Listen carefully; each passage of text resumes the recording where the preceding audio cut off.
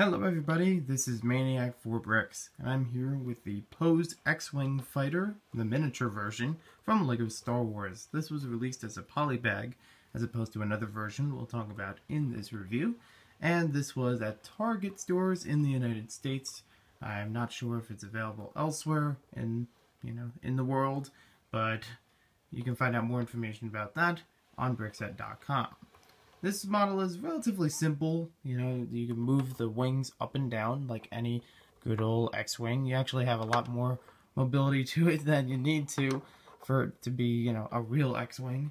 But just wanted to show you the range of motion if you wanted to really exaggerate the wing, the wings popping out. But, looks pretty good.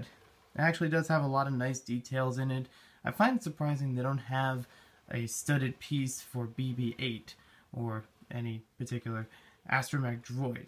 It does have some nice pieces on the back, for the thrusters. I do like the orange tiles that are included in this set. Probably one of the best reasons to buy it in bulk.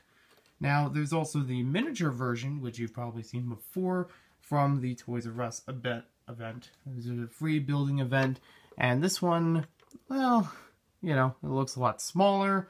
There's not as much detail. It even has a couple differences in detail. It does have the astromech droid look on it. And, I do like the other version a lot better. The one that you see in the center.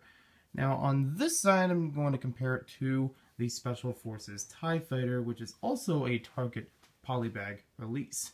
And it fits a lot better to scale with the larger TIE Fighter, the larger X-Wing.